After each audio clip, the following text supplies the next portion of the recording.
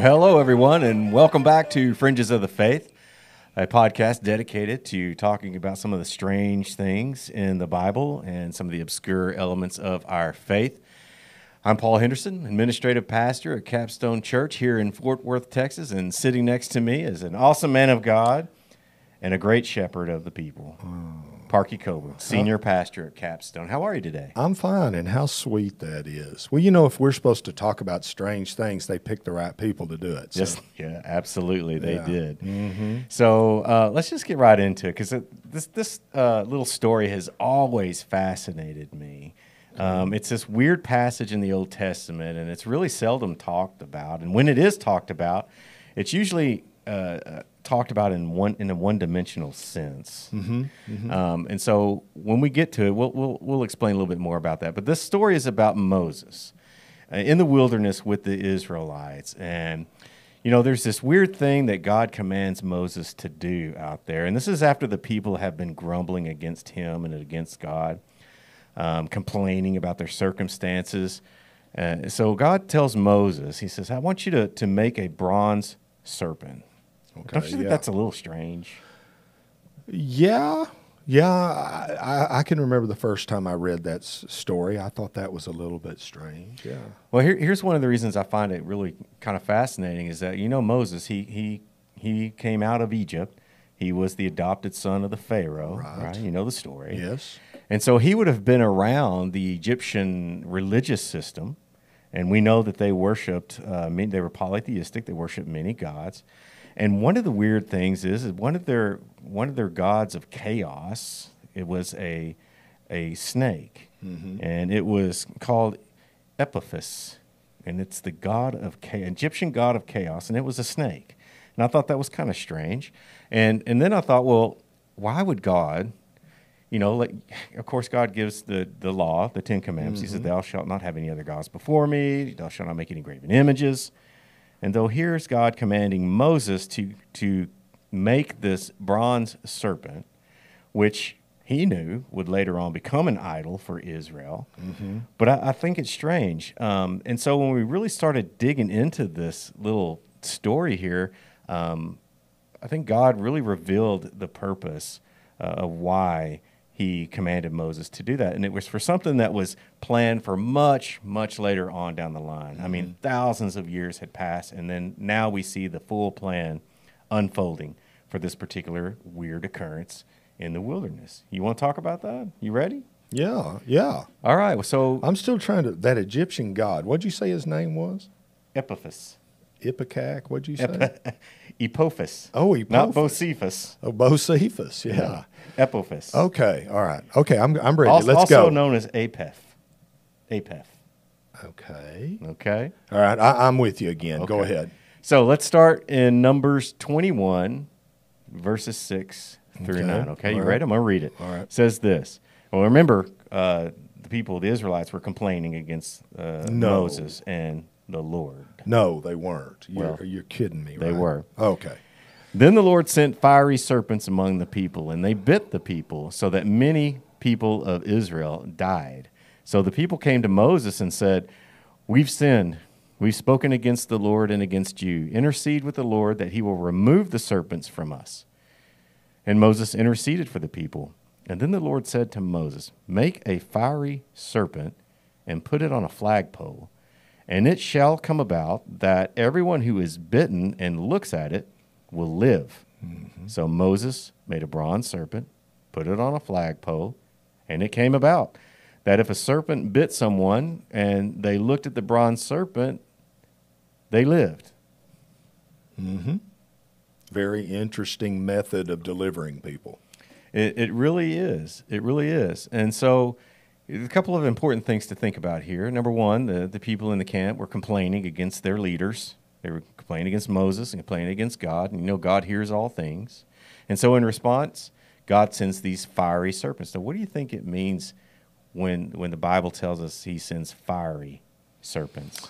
Well, I know that's a topic of some dispute, you know, but I think it probably refers to the color of the serpent, potentially, that they were red. But as I said, I don't think it means that fire was coming out of their mouth or anything I like agree. that. I agree. Yeah. It could be fiery serpents. Could be, of course, the color red, like the fiery horses in the story of Elijah. Yeah. It could mean that they were venomous.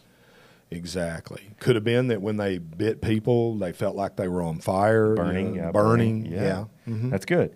Well, we know that they're obviously poisonous because we read in that passage that many people died. Mm-hmm.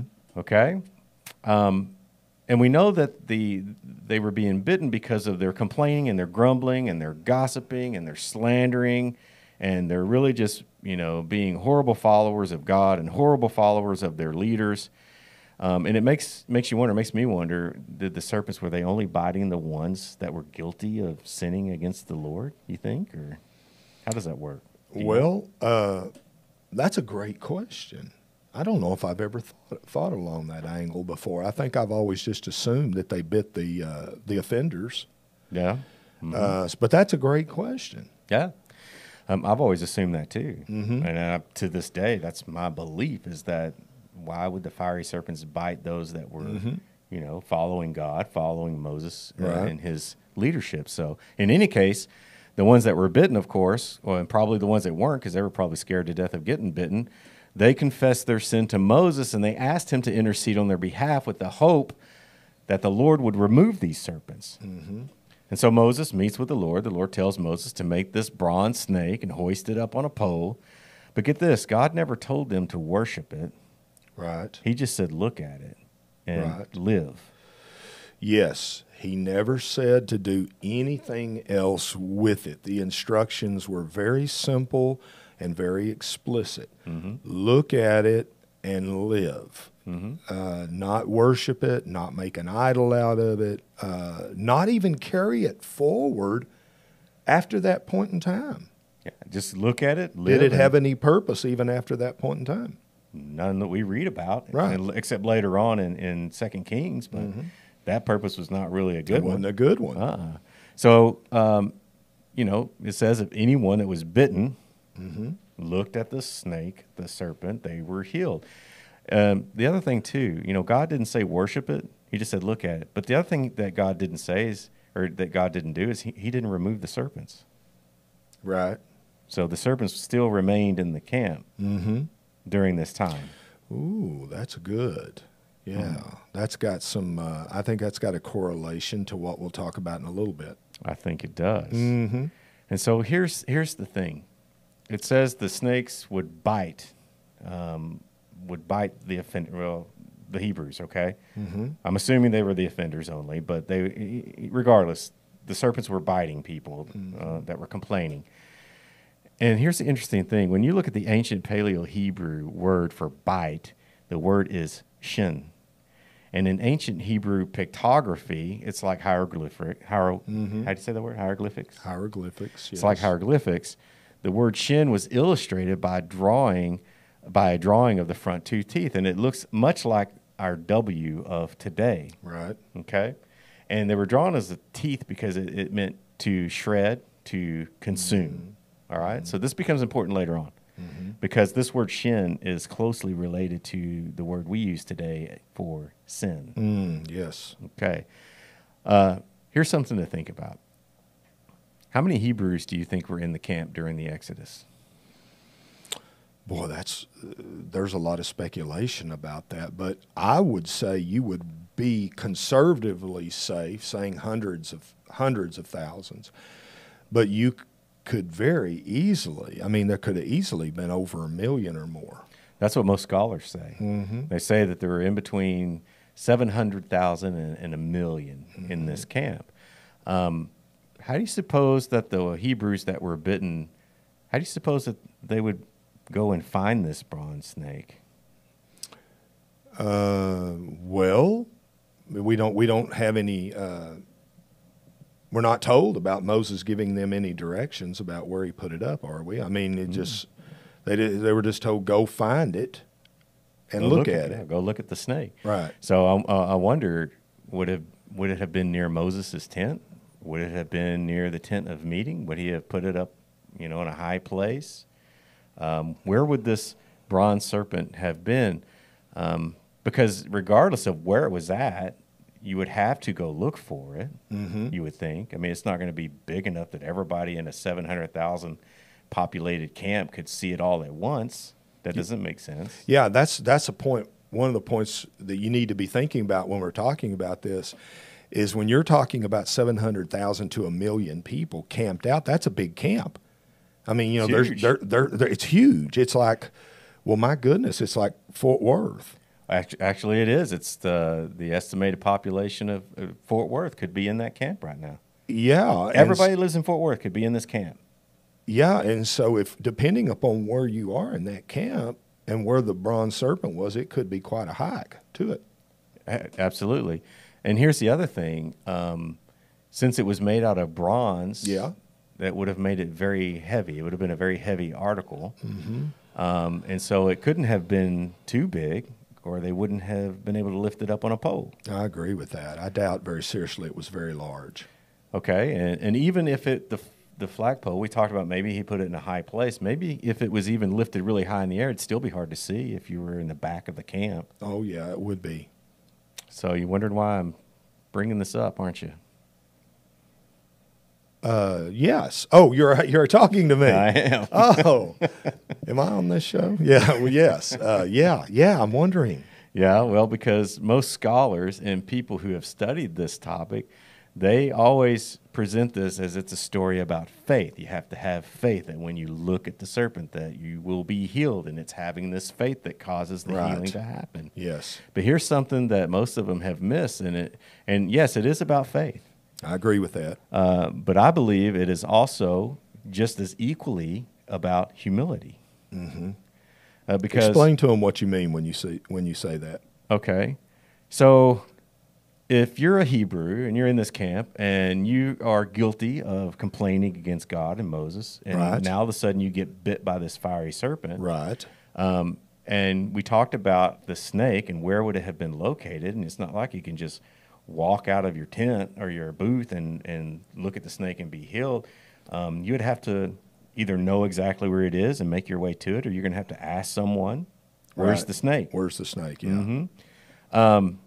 And if they knew, like I said, if they knew where the snake was, they would have to walk to it. They'd have to travel to it. And I imagine if they were bitten, hiding that kind of an injury would almost be impossible. I mean, if you were bitten on the leg, it's going to swell up. You ever seen a snake bite? Oh, my goodness. It swells up. No way to hide that. Well, yeah, and another thing is, if you've been bitten by the snake and you're way on the outskirts of the camp, you might be moving kind of fast or as fast as possible to try to get to the snake. Yeah, and so I'll imagine that would bring some attention to you. It would bring attention to you, yes. Yeah, whether you're, bleeding profusely or you're swelled up or you're running in panic toward wherever. Where's the snake? Where's the snake, Parkey? Where's the snake? Here's the thing. Think about the ones that were in the camp that weren't bitten. And they were watching this person or these people running around looking for this snake. If it's anything like today, and I don't mean to offend anybody, but if it's anything like today, people would be looking at them saying, "Ooh, look, hey, look, there goes one of those gossipers. Yeah, there goes a sinner right here, sinner right there." Yes. And so, I think that, knowing that, okay, you got bitten, you were bitten because you were complaining, and so now you're guilty of sin. Now you're going to have to publicly go find this snake and probably ask people where it's at or, running out of panic to find it. And I think that required an enormous amount of humility. Well, you're going to stand out, and people are going to see, as you move past the people around you. And that's a key. The people that were in their pathway, in their orbit, as they traveled, would have noticed that they were wounded, they were hurt, and that they were trying to find the snake. They were moving toward the snake. Yeah, they were panicked. Yes. They'd be panicked. And so there is this humility. There's also this faith aspect, but they really work. They're intertwined because not only did they have to put their pride aside and acknowledge that they had been bitten by this the fiery serpent for sinning, they would have to come out and find the snake out of humility, and then the faith aspect would kick in. They would have to have faith that once they looked upon the snake, that they would actually be healed. Yeah, there's a part of this that's a public admission. Mm-hmm. Okay, I have done wrong because people would have seen you. I have done wrong, and I must go to the remedy that God has provided. Mm-hmm. Yeah. And, you know, there's something really interesting when you think about this bronze snake around a flagpole, lifted up on a flagpole. Mm-hmm. We've seen this. We see this in modern day. Yeah, we see it today. Yeah, we do. We see a symbol of this. And it's actually called the rod of Asclepius, if I'm saying that correctly. I have no idea. Asclepius or Asclepius. Yeah. Or It's Asclepius. easy. Yeah, it's easy for you to say. Right. But yeah. But it's called the rod of Asclepius. And we see this, and if what we see is this symbol, this blue symbol, and really, if you really look at it, you see that the blue background, the symbol, is in the form of two crosses intersecting. Mm-hmm. You see a pole, and you see this snake wrapped around the pole. What does this symbol represent today? Medicine. Medicine. It does. And so I find that interesting. What does the snake have to do with the medical practice, do you think? What's the correlation there? What does the snake have to do with the medical practice? Yeah, why is it a snake on a pole that represents medicine? Well, partly because they looked at this snake years ago, and it brought physical healing to them because these people were physically sick. Mm-hmm. And they looked at this, and it brought healing to them. And there's there's faith that operates in medicine as well. That's right. It's a symbol of healing. It is, and you got to have faith that the things that they're going to do to you are going to work. Mm-hmm. And just like that snake on that pole, I mean, there's a lot of people that worship medicine now. Yeah, they don't look. They worship that. That's the end all be all when it comes to healing and deliverance. Isn't that interesting that we still have this connection to this bronze serpent in modern days, thousands and thousands of years ago? Exactly. And it still represents healing. Mm-hmm. Doesn't that just kind of let us know that the Bible really never changes? I mean, it's current. It's as current today as it was back then. Right. It does.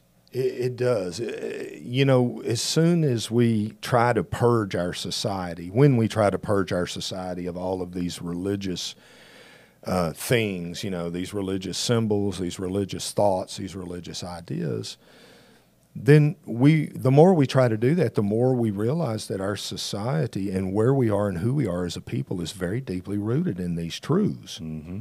And to remove these truths from us changes everything about us. I mean, it changes not only our history, but it changes our very way that we have lived. Everything that we've built our faith and our belief upon, it begins to change that. It's got to reorient. I mean, you got to create something new.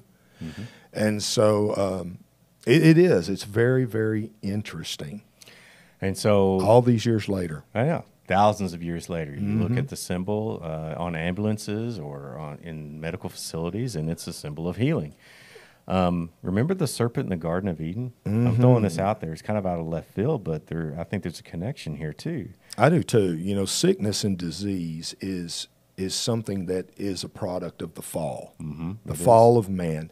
I'm not saying because you're sick, it's because you have done something specific, a sin specifically. I'm not saying that, but our nature has been altered. Our physical nature, our entire existence has been altered by the entry of sin. Mm-hmm. And so looking at that rod of Asclepius also reminds us the root of this of the sickness and the disease that we face it's a product of sin. Mm-hmm. That's another thing that it reminds us of. Mm-hmm. So therefore, when it reminds us of that, then that makes us look what? To the cure. Yes. To the cure.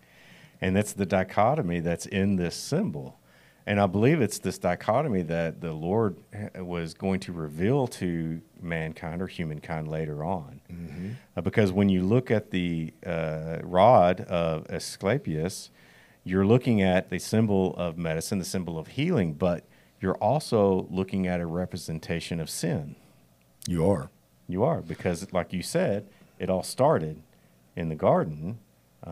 That's when the fall occurred. And how did the fall occur? Through sin. Snake, through the serpent, through the enticements of the serpent. And that the rod of Asclepius reminds us of the snake in the tree, and the snake in the wood. And so it reminds us of that, so as to point to the origin, but also to point to the solution. That's right. And so here are the Hebrews. They sinned in the camp by slandering Moses and God. They were bitten. The Hebrew word for bite is shin, for their transgression. They were bitten by sin. Mm-hmm. Yes. Okay? And in order to be healed or forgiven for their sin, they had to go find the pole. They had to look upon the serpent, meaning we already talked about they had to acknowledge their sin, and then they'd be forgiven and healed. They would live and not die due to their sin. And now we all know the wages of sin is what? It's death. We've heard that before. Yes. It's in the Scripture. It's in the Scripture, right? So let's fast forward now a few thousand years. And here's this man named Jesus from Nazareth. He appears on the scene, and he is stirring up the Sadducees and the Pharisees and the scribes and the priests and the Sanhedrin, basically all of the religious leaders. He is really causing a ruckus with them, and he's teaching with authority. And that's one of the things that you see in Jesus is that when he teaches with authority. And everyone that has heard him teach, you see this common theme. They say, well, who is this guy, and how does he teach with such authority? Right. And when you think about it, he's teaching with the authority of God, but also with the authority of Moses, because there hadn't been anyone else in the history of Israel that taught with the authority of Moses except Moses until Jesus arrives on the scene. And it's this style of teaching that offends the spiritual leaders. And Peter affirms this very thing in Acts chapter 3. He says, Moses said, the Lord God will raise up for you a prophet like me, like Moses, from your brothers, from your bloodline. You shall listen to him in whatever he tells you. Mm-hmm. Yes. Moses says, like me, like me. That means he'll be a deliverer. That means he'll carry the words of God, the very words that came directly from God, that he will be a leader that will lead you into the promised land. Yeah, he will be in the presence of God face to face, just like Moses. Yes. And there hasn't been anyone Right. in the history except for Jesus and Moses that were able to do that. And so Peter was actually quoting Deuteronomy chapter 18, verse 15. Moses was telling the Hebrews that the Lord is going to bring someone to them from their own bloodline, from his bloodline, who will teach with the authority of Moses. So follow me here, because we're about to really kind of dig really deep. Okay? Now, this is one of your favorite stories. There is this meeting that occurs between Jesus Yes. in the cover of darkness, Right. with one of the members of the Sanhedrin named Nicodemus. Yes. And now Nicodemus is a Pharisee. So obviously Jesus has his attention because he talks about the resurrection. Right. Okay? So he's been teaching about these things, and he's got Nicodemus's attention. And so Nicodemus has heard about him, and I would assume that hearing all the miracles that are being performed, that Nicodemus, being, very high up, which means he knows the Torah, recognizes some of these prophecies that are being fulfilled. Right. Yeah, I agree too. I think Nicodemus was a little careful I think he was trying to draw more out of Jesus. I'm not saying Nicodemus knew everything about the Lord, but I think Nicodemus knew exactly what he said. We know, or I know, he said we to kind of, you know how we say we sometimes to deflect that the spotlight off of ourselves a little bit. But he said, I know that you're a teacher come from God. Yes, he does. He knew that much and believed that much, I think. Mm-hmm. And then waiting for Jesus to expound upon that. Mm-hmm. Yeah. Yeah. And so he goes to meet Jesus, and this is recorded in the Gospel of John in chapter 3, verses 1 through 15. Here's the interesting thing is verses 1 through 15 leads up to the famous John 3:16. Right, that does, It yes. leads right up to it. So Jesus tells Nicodemus that one must be born again to enter the kingdom of heaven, which, of course, throws Nicodemus for a major loop. Mm-hmm. You want to pick the story up here.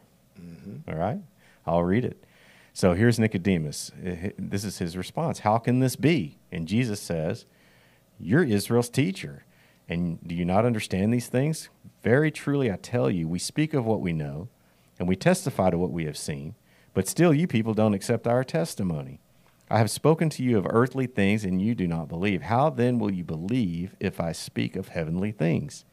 No one has ever gone into heaven except the one who came from heaven, the Son of Man. And here is the interesting part of this conversation that Jesus is telling Nicodemus. He says, just as Moses lifted up the snake in the wilderness, so the Son of Man must be lifted up, that everyone who believes may have eternal life in him.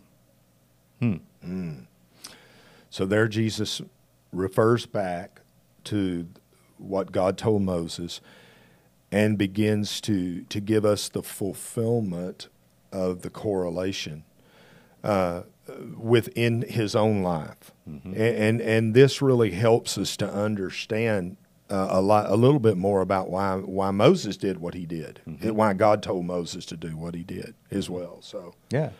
And so basically what Jesus is telling Nicodemus is that the Son of Man, meaning himself, Jesus, is a parallel to the serpent that was lifted up on a pole in the Hebrew mm-hmm. camp, because Jesus would also be lifted up. Right. His crucifixion. So Jesus is comparing what Moses commanded, what Moses was commanded to do by God to what Jesus was commanded to do by God. He's comparing that as well. The two mm-hmm. commandments are the same.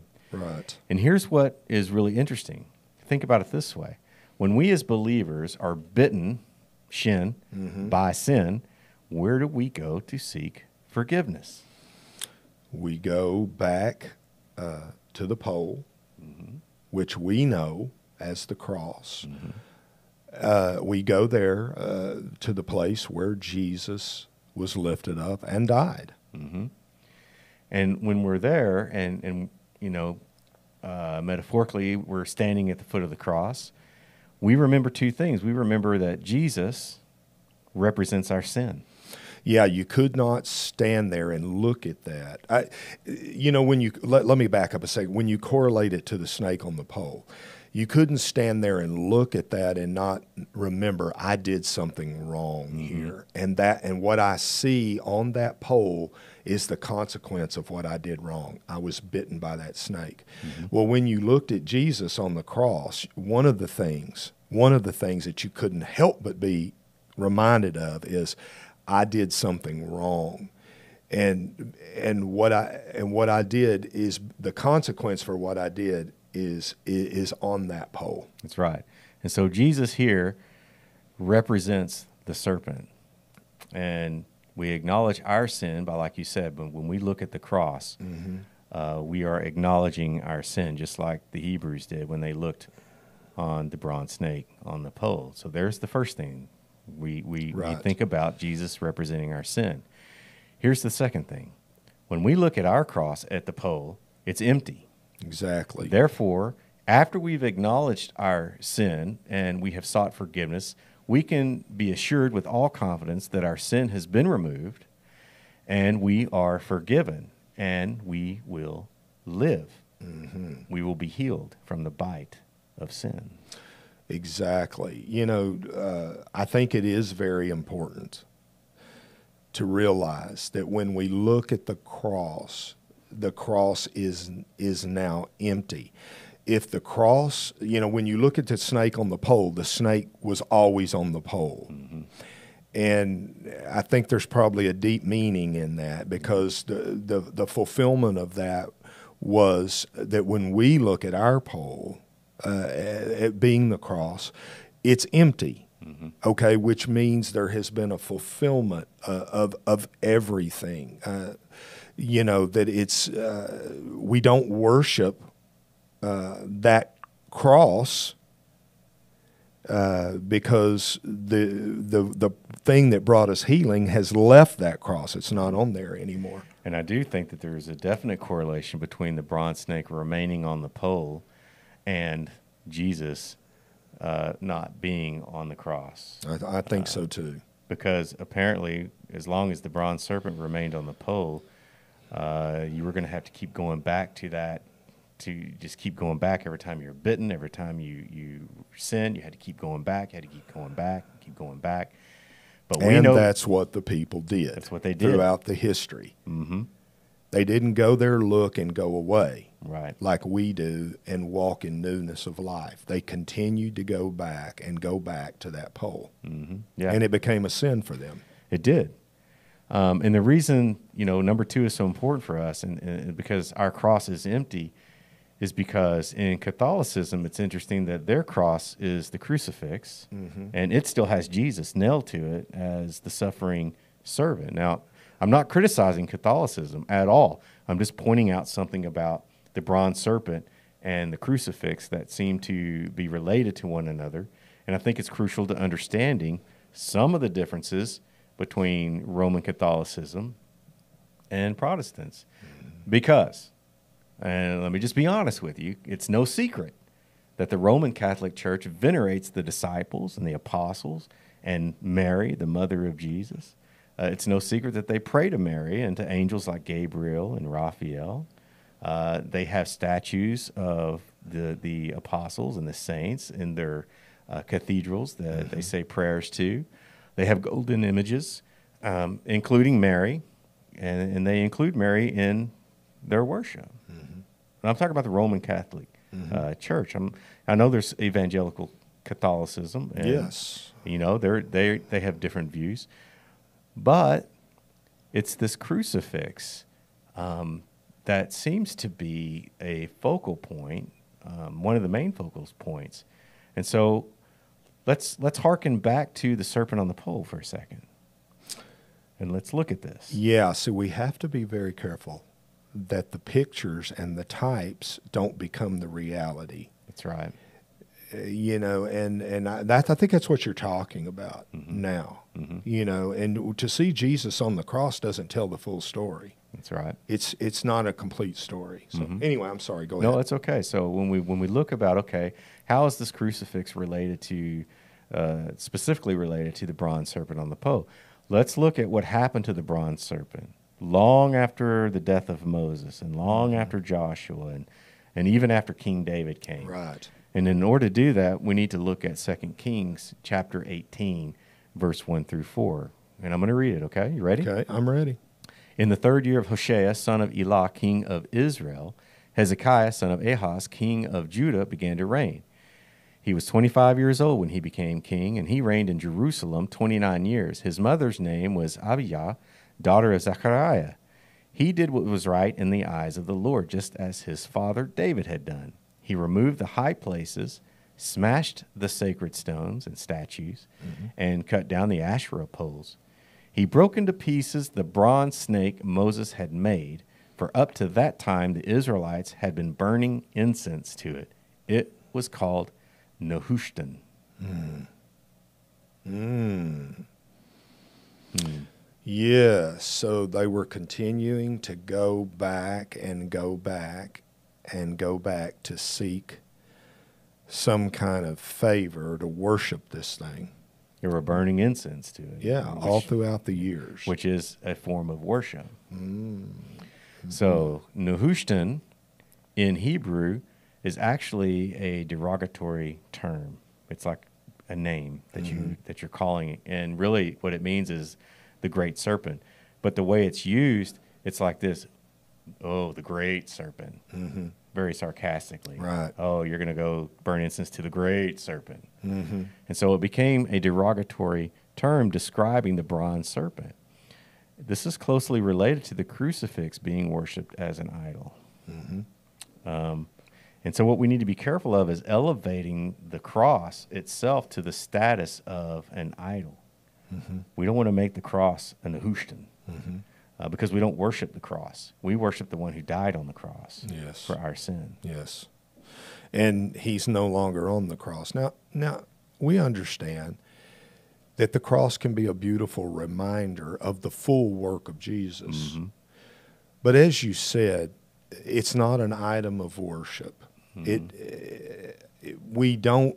doesn't tell the complete story. It tells a part of the story, but not the complete story of the Lord.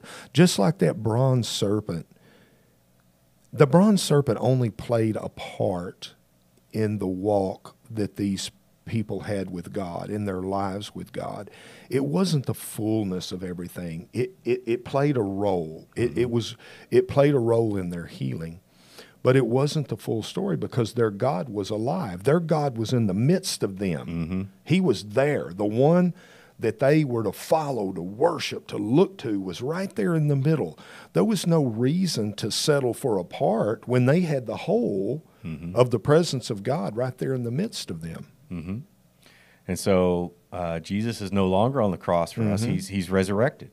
And I'm not criticizing anyone who has a crucifix or Catholicism. It's always good to be reminded, like you said, of Christ suffering for our sin. I'm just really thankful that after he suffered and died for our sin, that he was raised to life again in order for us to be forgiven of our sin, in order for us to be healed from the bite of sin and to inherit eternal life. So when I look at the cross, the empty cross, it reminds me of eternal life.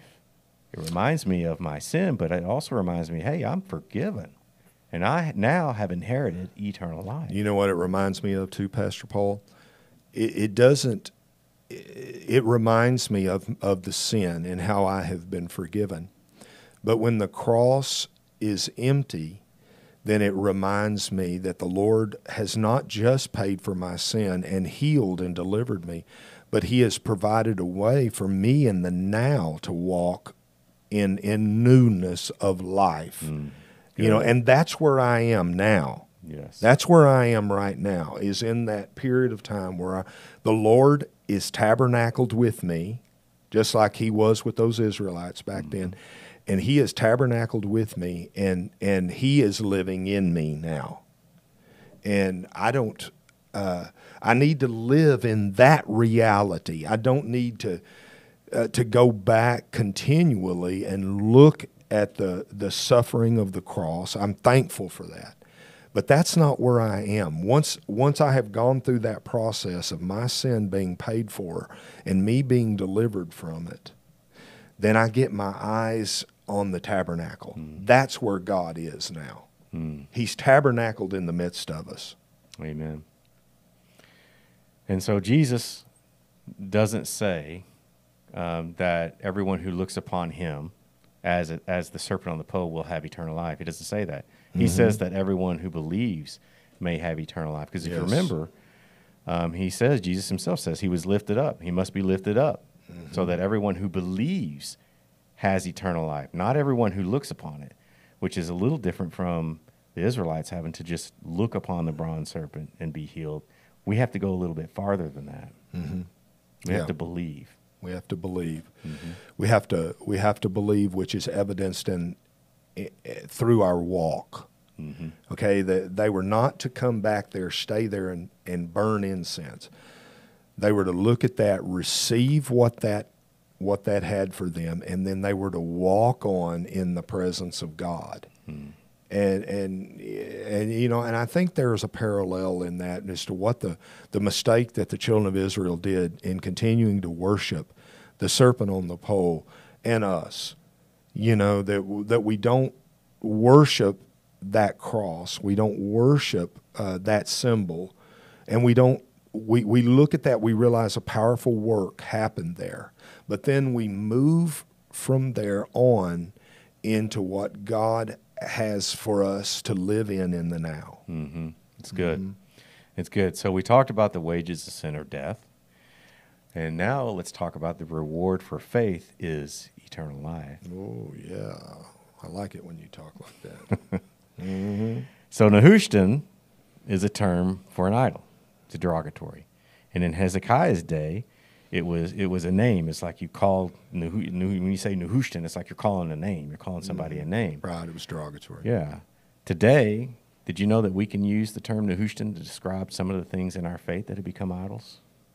Now, I'm going to tell you something. Our conversation is moving a little bit into stepping on some toes. Now, if we're not careful, we can make a liturgy out of our worship. And what I mean by that is the type becomes the substance. Mm-hmm. The type becomes the substance. And we have to be careful that we don't do that in our worship with the Lord. And we've talked about this on previous podcasts about the crisis in the church and some of these other things that we're about to talk about. And so this is just something to be looking out for, to really kind of searching your heart and your motives. Mm-hmm. And, this is not to, beat people over the head or, there's no condemnation here. Sure. But this is something that is truthful, and it's something we need to be aware of. So we can use the term Nehushtan today to describe things in our faith like the worship itself. The worship experience itself can be a Nehushtan. The feeling of elation when we're singing praises to God, we begin seeking the feeling more than focusing on who we were worshiping. Mm-hmm. Do you know what I mean? Yeah. I do. We can, and there's nothing wrong in and of itself with what you feel when you worship. But we're called not to worship because we feel. We're called to worship because of who God is. Mm-hmm. And so a Nehushtan can also be works. Oh, yeah. When what we do for the kingdom becomes more important than the king. Mm-hmm. And we all know that works without faith is dead. Faith is demonstrated by works, but when those works become your identity instead of your identity in Christ, yes. Now you're crossing over into this area of, making your works an idol. Mm-hmm. Because we always need to remember that salvation is a gift so that no one can boast. And if we begin to boast in our works, then our works become a Nehushtan. Mm-hmm. Yeah, I agree with that. Mm. Nehushtan can be the manifestations of the Holy Spirit. Ooh, wait a minute now. Mm-hmm. When we start seeking the physical evidence of God through signs and wonders instead of seeking God's face.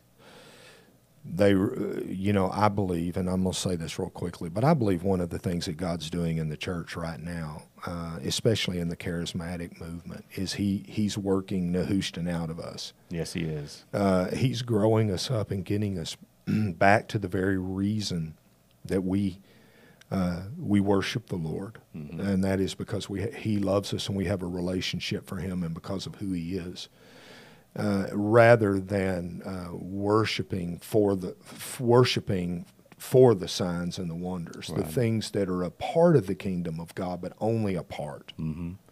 And so we see this from time to time. We see people who follow the signs and the wonders from church to church, which is like what Jesus said to Nicodemus. That's like chasing the wind, because you don't know where it comes from or where it's going. Only the Lord knows. And so if you're constantly chasing the works, not the works, but the signs and the wonders, you're going to be doing a lot of running. And I heard somebody say, well, faith produces signs and wonders. I agree, but you know what? The faith is the foundation of everything in our walk with God. Mm-hmm. Everything. And faith is also required to believe God when we don't see anything happening in the natural. That's right. But we still believe. Mm-hmm. That's faith. Yeah. That's true faith. Mm-hmm. When there's nothing happening around you and you continue to believe, mm-hmm. that's faith. Nehushtan can be the number of the crowds. Mm-hmm. when we focus more on following what the crowd is doing and we start using numbers to determine whether God is moving, then the numbers become the Nehushtan. Mm-hmm. We're looking for numbers, and we're worshiping Exactly. In places where there are numbers. I mean, it's not a very good thing. It's not a very good, what am I trying to say here? It's not a very good factor to focus on. No, you can get big numbers at my first pastor used to say you can get a big crowd at a dog fight. Now, numbers can be a sign that God is doing something there, but numbers are not necessarily a sign that anybody's being transformed or changed. Mm. Yeah.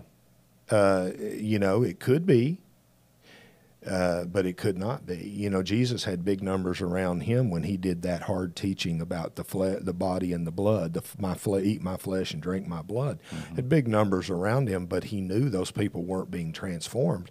And when he got into, the depth of the relationship and the lordship of Jesus that must take place in their life, the numbers scattered. Mm. And Nehushtan can be as simple as our own preferences and our desires. When we focus on what we want out of a ministry rather than focus on what God wants or what he's doing, mm-hmm.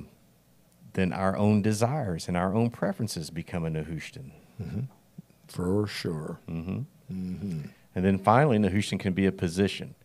When we seek out authority and place importance on titles, roles, and positions within the church, rather than just carrying out the will of God in our personal lives, then we're focused in the wrong area, and we're essentially burning incense to this Nehushtan mm-hmm. That's operating. So I really believe, like as you said, that there is a spirit of Nehushtan that's operating and that the Lord is revealing that to his church. And, hopefully, we'll begin to start reassessing our hearts and doing some hard inventory and really asking some hard questions to ourselves. And if any of these things are coming out, then it's as simple as going back to the cross mm-hmm. and repenting from your sin. It is, yes. Mm-hmm. Praise God for that. I've gotten off in these areas in my life mm-hmm. and started looking to something else to be the validation that God is with me rather than the Word of God and rather than what the Lord says. Mm-hmm. I started looking at signs, rather than just, hey, the Lord's saying, I'm with you, son. If you've really repented of your sins and accepted me as being Lord and Savior, I am here. I am here, and I'm here to guide you, and I'm here to lead you, and I will take you where I want you to go. Follow me, and I will make you to become that which you're not right now. I'll make you to become a fisher of man, but I do the transforming. And I've made the mistake of looking around at other things before to validate the fact that God is present rather than just very simply the word of the Lord. And I think that's what God is doing in us in a large capacity right now in the church and the charismatic church too. Mm-hmm. Well, let's wrap it up. Nehushtan, the serpent, and the cross. Mm-hmm. And like we talked about in the very beginning, God had a plan and a purpose for what he commanded Moses to do when he said, make a bronze serpent and lift it up on a pole. That bronze serpent represents your sin. And when you acknowledge your sin and you look upon it and you have faith, then you'll be healed. Do we have time for me to say one more thing? We have all the time. There's a New Testament parallel to this serpent on the pole and worshiping it. And that's when Jesus took Peter, James, and John to the Mount of Transfiguration. Mm-hmm. And they got up there, and a great thing happened in front of them, an amazing thing. Moses showed up. Elijah showed up. Jesus was glorified in front of them. Peter said, it's a good thing for us to be here, and I say amen to that. That was a beautiful thing. Mm-hmm. But then the next thing, Peter says, let's start raising up a tabernacle to what has happened here. Mm-hmm. And we have to be careful and remember that we are not to worship patterns, even things the way God has done things before, because he may do things completely different in the future. He may do things in a different way. So we can't, worship that, oh, God healed us. The people in Moses' day, God healed us by looking at this serpent, and so that's the formula and the way He's going to do everything from now on. So we need to stick with that. We need to stick with that. And Peter was kind of following that same line of thinking in the New Testament, and the Father spoke, and He said, "This is my beloved Son. Hear Him." Do what he says, and don't make an idol out of anything that he has done. Follow him. And so I think that's what God is saying, because, we have used so many things. We have said, Lord, if you're going to move, it's going to happen this way. We know it's going to happen this way because that's the way you did it in the past. Mm-hmm. I think we better get ready for Jesus walking on the water. And what flipped the disciples out so bad about that was he came to them in a new way. Mm-hmm. They had never seen him come to them that way before. They didn't recognize that. As a matter of fact, at first they misinterpreted it and thought he was a ghost. They were terrified at first. I think we better get ready for those type of moves. Amen. Well, that's it for now. We so appreciate y'all for watching and for listening. And remember, if you have any comments, just enter them in the section below if you're watching on YouTube. If you have any suggestions for episodes, shoot us an email at info@capstone.church. Well, I want to thank you, Pastor Parkey. This was an interesting topic. Yeah, it's fun. Thank you, Pastor Paul. We really got in the weeds on this one, and I loved it. It was great. Well, we did, but if we ever want to be able to get out of the weeds, then we need to first admit we're in the weeds. Well, we got in the weeds, and hopefully we got out. Yeah. Well, God bless you guys. We love you, and remember, stay in the Word, stay alert, and be not deceived. God bless you. God bless you.